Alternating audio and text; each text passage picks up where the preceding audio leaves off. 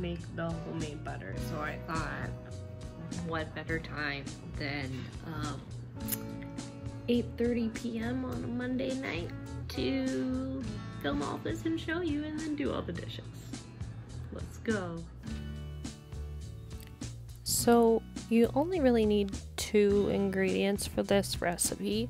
I'm using 35% cream, otherwise known as whipping cream, and you only need like not even a tablespoon of salt. Right here I just used the end of a carton I had in my fridge from the last time I made butter, and then I'm going to use this whole entire carton for this batch. Yeah, it's really simple. You're gonna be surprised.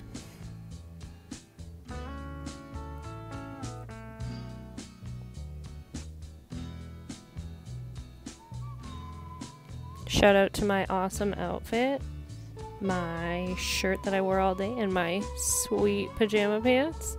Gotta love the stripes and plaid. Oh, there's a tailor! Okay, so I'm starting off on low, but really you can just go straight to high. We want this going, blending on high, and it will only take about 10 minutes start to finish. It's really, really simple. So for now, it's just a waiting game.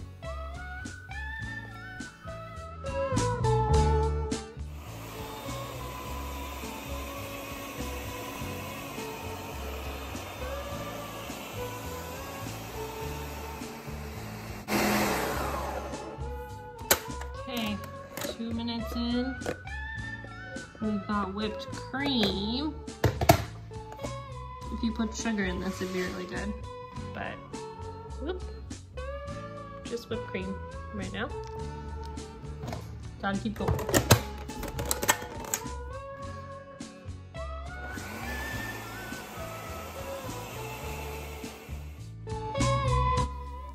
So we're still only about 3 minutes in, but you're really gonna start to notice that the texture is changing. It's getting a bit thicker than what whipped cream usually is, and you really just have to pay attention to the texture inside and the sound that your blender is actually going to make. The sound is really going to be what shows you. And if you look in the bottom of my blender right here, you can see the color is actually changing. It's turning a bit yellow in the area that I'm pointing to.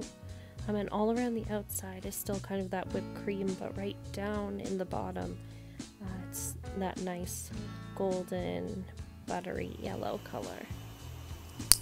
Okay, so now we're really starting to get somewhere. The sound in my blender has changed, and you can see on top it looks really liquidy and that butter yellow color again, and that's actually the buttermilk starting to separate from the butter itself. Mine has a couple of chunks in here, so I'm just gonna knock them down because they're not quite butter yet. Look around the edges. Oops. Make sure it's all getting in there. We're still not quite there.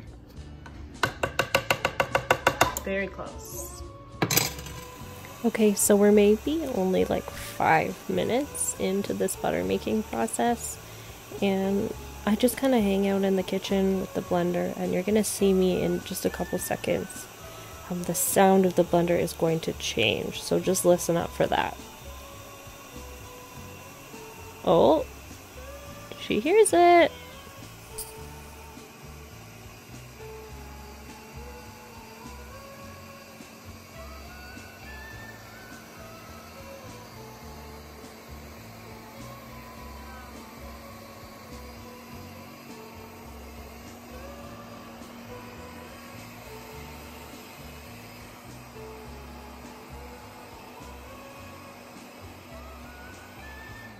For the sound to change, and then you can really tell.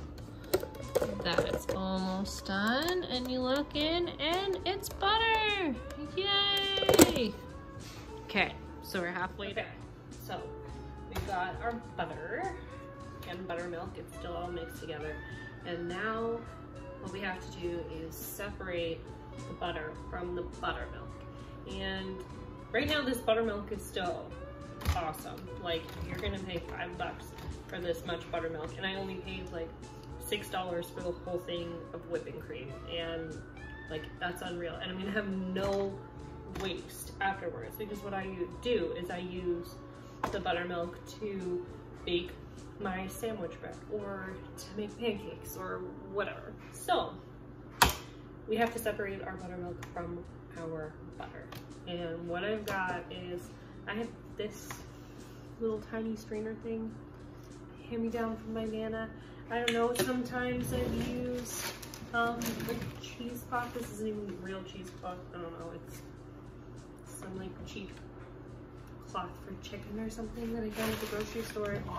I've got a funnel, I've got what I want my buttermilk in, and I've got like a little holding container for any extra butter that I find in my buttermilk. So, first thing first, I like to use this particularly because it rests nicely on my measuring cup.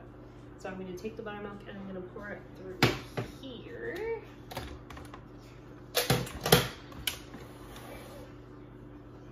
And it's going to be this. So, be ready.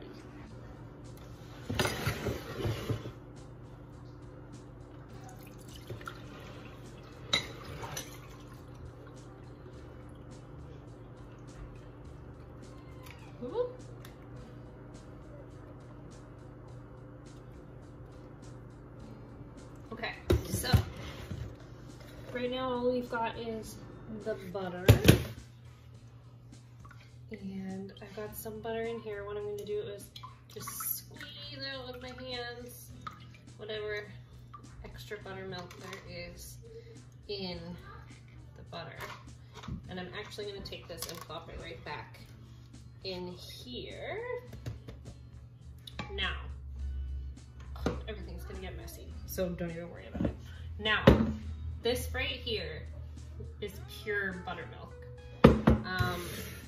What we're gonna do next is we are going to do cold water rinse on our butter, because in here there's still a lot of buttermilk. So we're gonna pour some cold water in, we're gonna blend it out, get the rest of the buttermilk out. But this is pure buttermilk, so it's like the stuff you would buy in the store.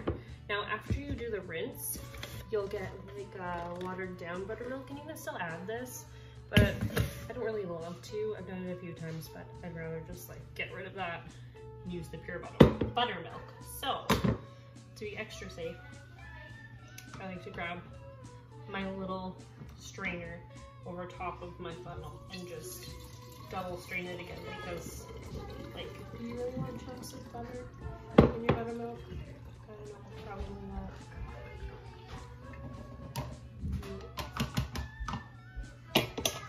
Cameo, Taylor. Okay, so buttermilk done and good. Now I've got cold water. Just pour it right in on top of your butter. I know it seems kind of crazy, but it's fine. And we're just gonna blend quickly for not even a minute.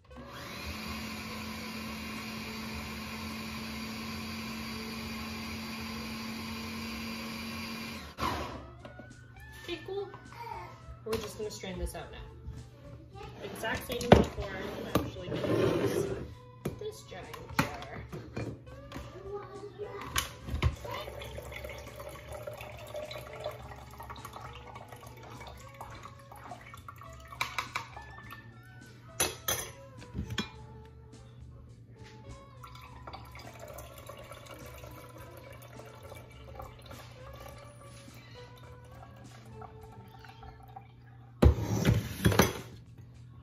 Okay, so if you want salted butter, right now is the time that you're just gonna take your salt, sprinkle a little bit in. I don't know. Teeny handful. You can always add more if you don't like the taste after. And you're just gonna give it another little buzz.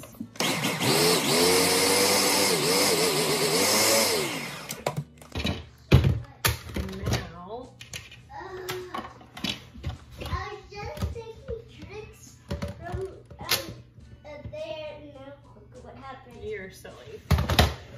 And now, Now where do I put this? in the laundry, probably get a different one. Surprisingly, there's still a lot of water in this butter. So, we are going to have to squeeze it all out. Who are you talking to? I'm going to show my friends how to make butter because they've been asking me. Yeah, but Dad already told me. But why are you doing it for your friends? Because they want to make butter too. Don't you like to share with your friends? Yeah, but how do they not know how to make butter? Because they never did it before. Have you? I have done it before. Did you do it when you did it like when first? Pardon? Did you know how you did it first? The very first time I did it, did I know how? Yeah. No. I watched a video and then learned how, and then changed the recipe I saw a little bit until it worked for our family. Why And are now you I'm showing my friends Why are you talking to that? because that's water that's left in the butter. Would you want water in your butter? Ew!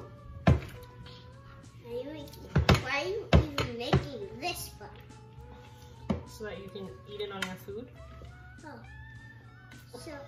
So if you want to show your friends that we're making butter, we can just show them, but you're making butter. I'm gonna take a video and then I'm gonna put it on the internet for them to see. Are they all in one big family? My friends? Yeah. Nope, they all have their own families. And then if they're one big family, one would just yell out. Oh yeah? I- Why would they yell out? Because this is what it is. Oh. Hi.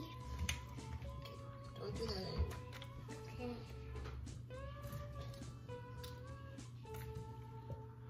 Set it down. I'm squeezing it Why? to get the water out.